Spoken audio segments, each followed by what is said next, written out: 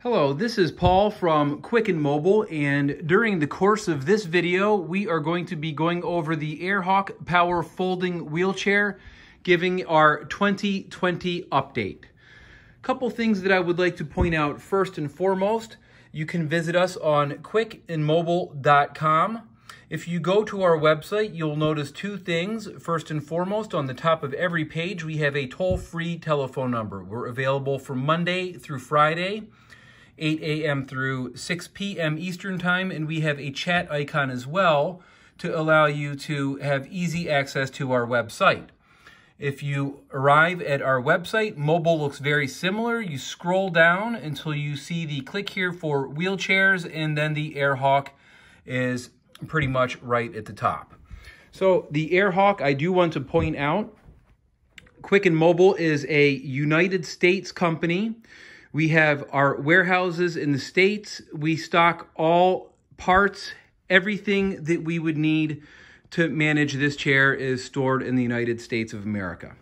Additionally, if you would like more information, this is a great time to pause the video. quickandmobile.com. What we showed you right there. Okay, so now that that is taken care of, and while I'm thinking about it, there is a Samson case with an Electra 7 folded up in the Samson case. A couple optional accessories that you could get with your AirHawk: leg extensions and a headrest. On our website, quickandmobile.com, we have multiple picture galleries that will show the AirHawk fully dressed up. But the point here is I would like to go over the 2020 or 2020 updates or 2020 review on the AirHawk Power Folding Wheelchair with a complete set of measurements. So the first thing that I would like to do is just point out some of the actual basic features of the chair itself. Now the chair itself, it has a joystick that attaches. It has a joystick that can be, or joystick that detaches from the chair. And I'll show you how that works right away. Before we get into that, we'll just kind of show you how easy it is to work with the joystick. So if I press this button right here, that's going to power the joystick on. That's the on button. That's the off button. We have a horn. The AirHawk goes up to 4 miles per hour, and we have a speed indicator as well. So for now, we'll just go ahead and turn the joystick off. We'll take a look at the updated buckle. We have an arrow that points at either direction to indicate how to properly attach the joystick. We take the joystick apart, and we look at, we have the an easy kind of cross. We have a little plastic separator there. And it makes it, there we go. We have a little plastic separator that makes it very simple to keep the pins intact. Very important. There is a knob underneath the actual arm of the chair that will allow you to take the joystick off. So taking the joystick off the chair is very simple. And like I said, we can mount it on the left-hand side of the chair as well. It's very simple. So both right-handed users and left-handed users can operate the chair. And you can see how easy it is to put the joystick back on the chair itself. I just connect the arrows and connect the dongle, and that's it. It's done. I can't separate it. The joystick's ready for action. A few features that we'll think about with this chair: both arms are fully adjustable. Okay, so the arms actually can go all the way behind the chair itself for an easy side mounting or dismounting. Now the footrest on the AirHawk does not fold up flush entirely to the chair, but the footrest does reverse. And I've made videos about how the footrest reverses. You could subscribe to our YouTube channel, or you could look on our website, quickandmobile.com, and in the video operating section, we show you where the footrest reverses itself. So I can easily mount or dismount on either side of the chair because the actual arms do fold fully behind the chair itself. Now we'll take a look at some of the actual components of the chair before we get into really tearing the chair apart with our measuring tape and showing you all of the different measurements. Now this chair is very unique in the way that, similar to the other chairs that we have, the batteries themselves are stored in the arms of the chair. Okay, so the battery is right in the actual arm of the chair. There are a lot of power folding wheelchairs that have a big cumbersome case underneath the chair where the battery is stored underneath the chair on the floor. Okay, so it's not shielded from the elements, and it can make changing the battery relatively cumbersome. So we'll take a look at the front of the chair again. Now, by the way, the chair right now is in freewheel. I'm 6 feet tall. I weigh approximately 200 pounds. And if I wanted to push somebody in the chair, you see that I have plenty of ability to push somebody without having to look like the Hunchback of Notre Dame. So it's very easy for me as an actual caretaker to either push the chair, and we don't have them here, or mount an attendant controller bracket on the back of the chair so the actual joystick can be mounted to the back of the chair. So it can be a power chair. Now, of course, we have the cat helping with our video as well. The cat doesn't run away from the chair. So if you have pets, a lot of the times the pets can be integrated right in with your experience with these chairs. No problem at all.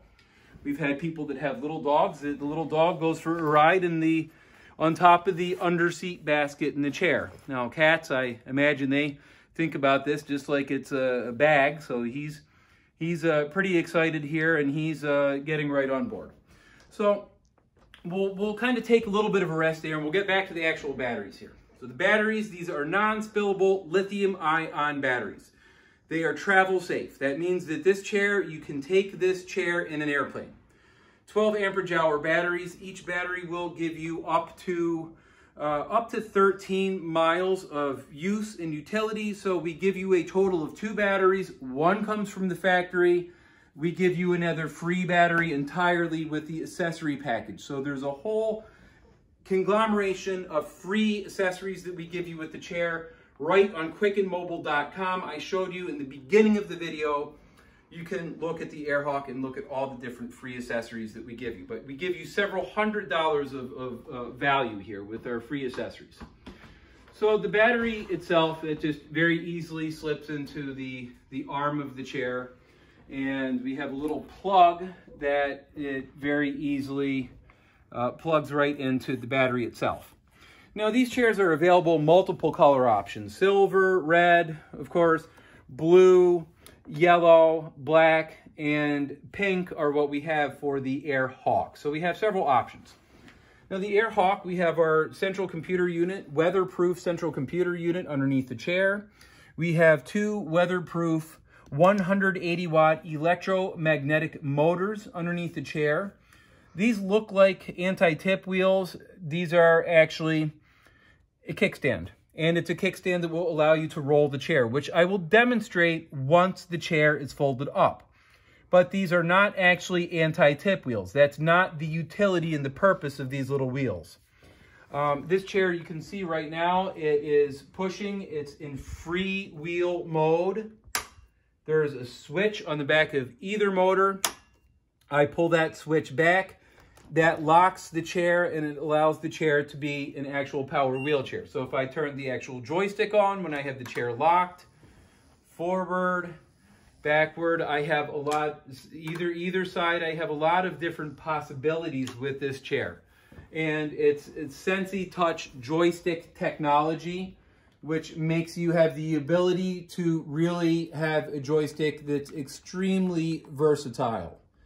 Okay, so we'll kind of get back here and we'll look in the back of the chair again. A couple more features that I want to point out. We do have inherent safety features like the reflective material. And of course, we have the wiring harness that would allow you to move the joystick from the right side to the left side very easily. 2 180-watt motors, I've already been over that. We can put the chair in freewheel mode so the chair can move forward and back. But before we really do anything else, before we fold the chair, before we go for a little, maybe a little test, let's get some measurements out. Now we do have, now the chair itself is made of 7003 grade aluminum. So basically aircraft grade aluminum. We see the wheels, both the front and the back wheels, tubeless wheels. These are perfect for going over different terrains. They typically don't chew up the carpet. They don't chew up the floor. We've had nobody complaining that they have. So they're not going to streak. I know that that is an issue with certain chairs. And then, of course, the back wheels, there's no inner tube here. So if you're outside and you drove over a nail or a tack or something that could cause damage to the actual wheel with an inner tube and leave you stranded, that's not the case with these wheels right here. The chair is available indoor and outdoor use. Gravel, light gravel can be handled, grass. The chair can actually go up in the ADA compliant slope. It can go down an ADA compliant slope without any problem and beyond. And because this has two posi traction electromagnetic motors, the chair will not, if you're going down a slope, it will not go faster than 4 miles per hour. The chair will not get away from you. And when you take your hand off the joystick, it engages the brakes instantly and immediately. So it's a very safe chair to actually use. Let's take a look at some of these statistics here. The back wheels are 8-inch rear wheels. And if we took a look at how wide the wheel is, it's about 8 by 2, and it does have a good amount of texture to give you a good amount of grip. The type of polyurethane that we use here, it doesn't wear very quickly. We've already had this chair doing some outdoor driving, cleaned right up, no problem. Some of the chairs, they'll use a grade of polyurethane for the wheels that are gray. Now what happens when you use that gray polyurethane, you'll be driving the chair, you'll go over some sediment, and it basically puts micro lacerations in the actual polyurethane themselves, and the chair looks dingy. Now, unless you're going to brush it and clean it with bleach on a regular basis, the first time that you go outside is the last time that you have a chair that has the appearance of being a brand new chair. So that's exceptionally frustrating. Now, these chairs, we're aware that they, in some ways, are like a sewing pattern. Other companies can duplicate specifications. And other companies can slap on just about any price tag they want to slap on the chair. Now, the issue is, if we take a look at all of the fasteners that fasten this frame together, and let's just put you in the mindset that you're looking to save a buck, you found a chair that's an absolute steal on the internet, but you bought it from a company that you really don't know their phone number, they may or may not have an email, they may or may not have a chat, and let's just say that you were real happy for the first, 6 months, and then just due to vibration, these parts right here start to become stripped, start to lose their ability to hold the frame of the chair together, which you can see is pretty sturdy. And then, of course, they don't have the ability to tighten or loosen or even come apart. So the chair that you thought was a steal, almost too good to be true, ended up being too good to be true, because the parts that hold the chair together themselves were where a lot of money was saved. And of course, we don't know if everybody else's chair is an FDA registered and approved medical device, which this one is, means no taxes for you. You have the ability in most cases to write the chair off. But if it's a personal mobility device or something that has not been evaluated by the United States government, God only knows what's going to happen when you drive it. God only knows what's going to happen with the batteries. And God only knows what's going to happen with the frame of that chair on a long-term basis. So let's get the tape measure back out. I went on, of course, a little tangent there. Front wheel. Front wheel is 7 inches by about 1 inch. Now, this chair holds up to 265 pounds. I'm going to put this all the way through to the front of the footrest. And what we'll do is we'll take a look at the back of the back wheel here. Your wheel base is approximately 39 inches with this. I say approximately because this is bent a little bit. Okay, so it's approximately 39 inches of a wheel base. That's how long the chair is. Now, if we take a look at the space in in between from tire to tire, we're looking at just a fraction over 23 inches, or right at 23 inches actually. So you have 23 inches of width on the actual chair. We'll take a look at the actual height from the top of the chair here to the ground. You're looking at right around 35.5 inches, 36 inches. It just depends on how it would be measured. This seems like it's pretty straight down. So you're looking at right around 35.5 inches. If we measure the backrest pad, we're looking at 16 inches of width. And if we decide that we're going to take a look at the space in between the armrests here, we are looking at, from the inside of one armrest to the inside of the other, we're looking at 18.5 inches. Now, if we take this, so we'll just take a look right here, and we'll kind of demonstrate that 18.5 inches.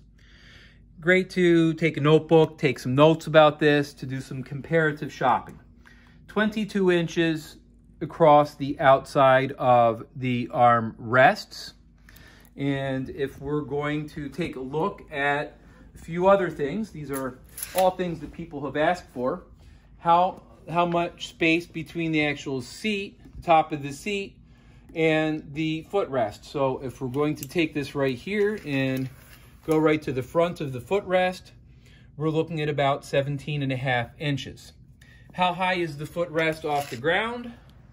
When the footrest is all the way down, we are looking at approximately 4.5 inches. The footrest is approximately 11 inches wide, and the footrest is approximately 6 inches deep. Okay, the batteries. Let's go ahead and get this battery unplugged. Each battery weighs 5 pounds. Now, let's take a look at the chair here. The chair itself is only 41 pounds. Without the batteries, the chair is 41 pounds. It has earned itself the title, especially as the world's lightest power folding wheelchair.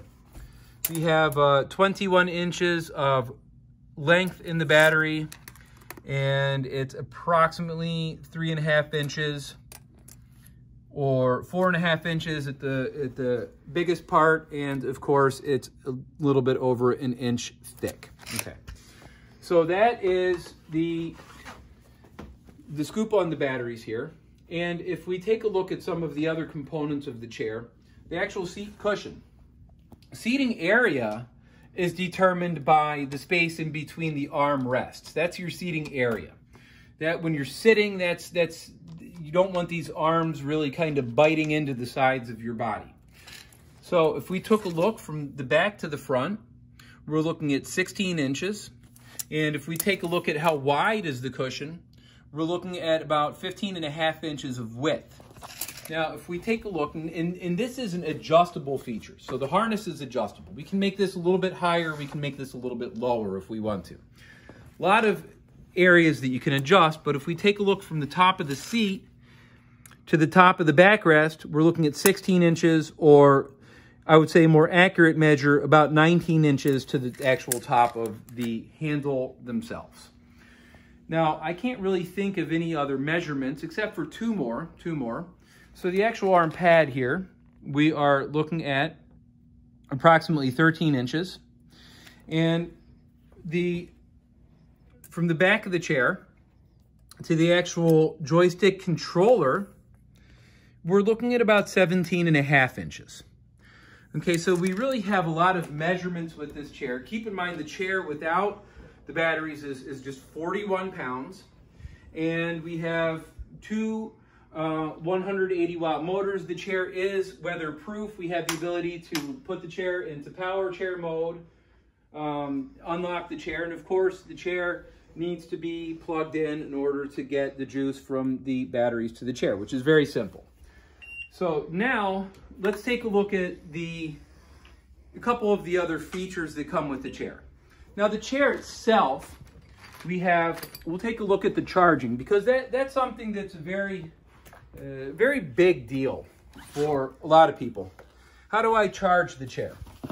Well, we give you standard with the chair an international household charger. You can plug this charger into a 110 or a 220 volt outlet. And what you would do if you wanted to charge the battery in the chair, you would just make certain the battery's in the chair. See how easy that slides in and out? Could you imagine having to bend over and fiddle with a bunch of wire cage, trying to deal with some batteries in and out of the chair?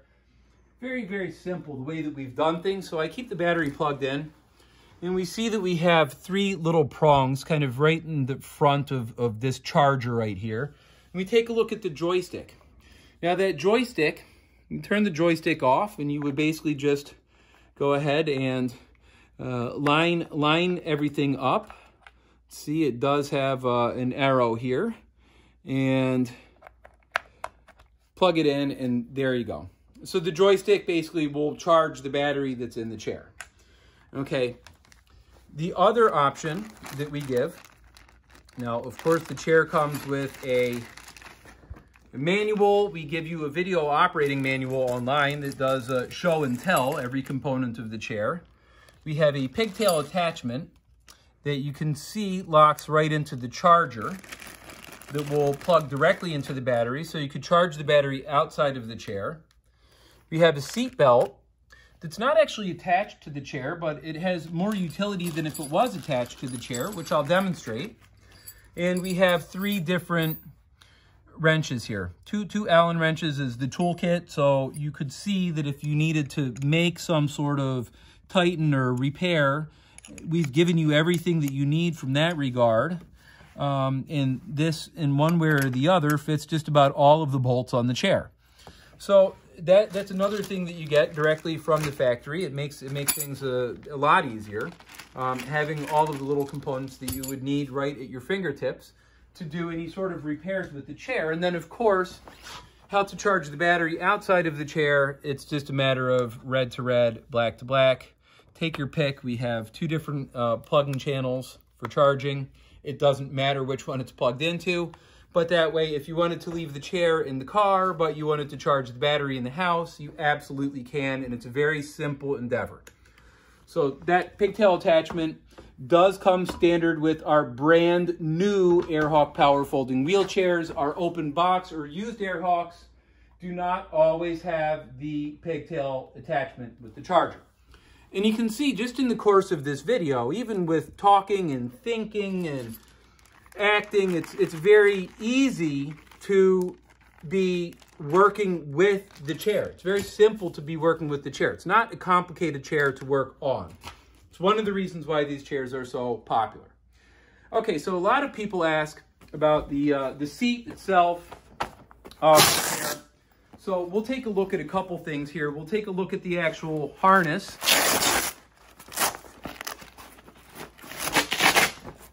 of the chair, and we do have some ability to adjust some of the features of the chair. Now, of course, the pad itself, we have a breathable fabric. A lot of people really appreciate the breathable fabric. And the cover can come off, cold water wash, and we have memory foam in the seat. So it's a comfortable seat cushion. And we take a look at the actual back of the wiring harness here, or not the wiring harness, but the actual chair harness. And we can make this, we can adjust the level of firmness if we want to. A lot of areas that I can adjust to make a chair more or less firm with the back support. So we'll just pretend that I like the chair extremely firm at all times. So I'm going to make these kind of real tight. Okay, and we'll take a look at, as far as the seat belt is concerned, how to attach the seat belt to the chair. Now, I've made a few specific videos about seat belts and about chairs, but this is a 2020 review, so I will go over the seat belt. The seat belt can go really anywhere you want the seat belt to go. And of course, it is adjustable, so I can add a lot more length to the seat belt if I want to. And the way the seat belt typically works, I'm just going to attach the seat belt to the chair itself, where I want the seat belt to be attached. Okay, high or low, it doesn't matter.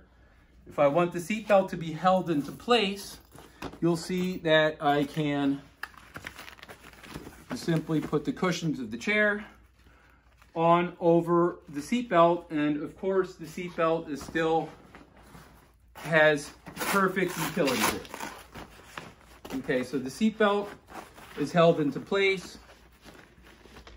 Very simple to use, very simple to attach, very simple to take off. So it gives you a lot of, it gives you your decision about when and how you would like to use the seatbelt. It doesn't impose that there's a cumbersome seatbelt that can easily break that's actually attached to the chair, and you're thinking, oh great, one more part that can just be broken and then I have to deal with it.